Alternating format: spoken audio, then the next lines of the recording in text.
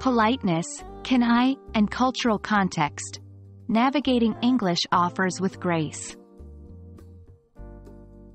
Hello, language enthusiasts.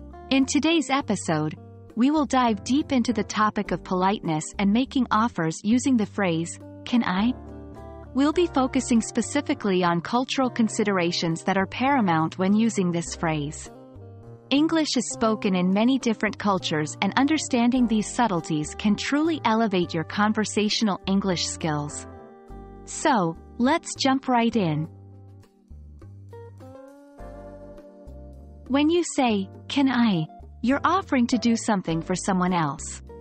It's a polite way to extend a helping hand. For instance, you might say, can I help you with those bags? When you see someone struggling with heavy luggage. Or, can I make you a cup of coffee? When you see someone looking tired. This usage implies initiative and willingness to assist, and is often well received as a gesture of politeness and kindness.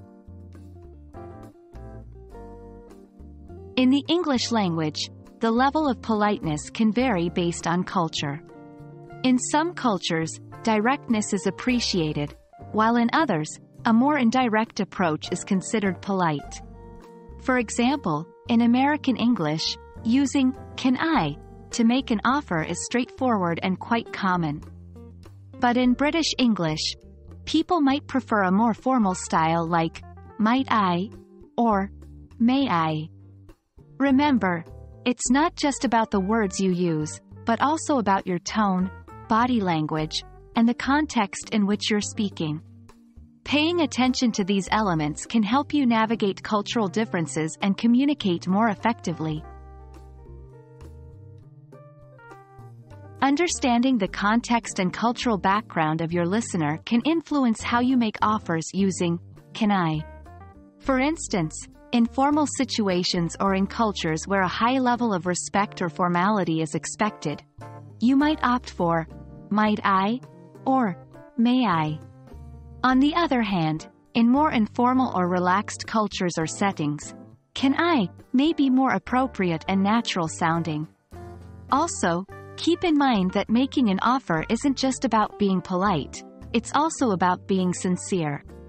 Regardless of the phrase you use, if your tone and manner convey sincerity, your offer will likely be well received.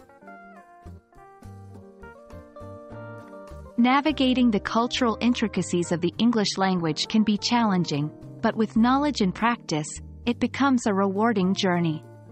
We hope that this video has given you some useful insights into making polite offers using can I in different cultural contexts. Remember, the key to effective communication lies not just in your vocabulary, but also in understanding and respecting the cultural backgrounds and preferences of your listeners. Keep practicing, and you'll continue to refine your conversational English skills. We hope you found this video helpful. Stay tuned for our next lesson on conversational English. Until then, happy learning!